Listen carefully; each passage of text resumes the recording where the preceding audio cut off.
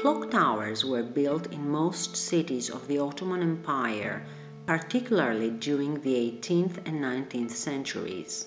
Those were multi-story structures that ended in a turret with a bell, which sounded the hours of the day, while in some cases it was also used to signal the time for the daily prayers of the Muslim population.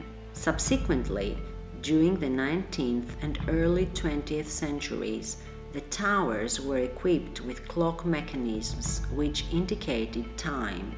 The clock tower in Giannitsa is a structure built by Emir Serif Ahmet Evrenosoglu, descendant of the founder of Giannitsa Gazi Evrenos. According to an inscription on its eastern side, it was built in 1753-54 as a gift to his father and mother and the souls of the Gazis. The tower has a square ground plan with a door on its southern side.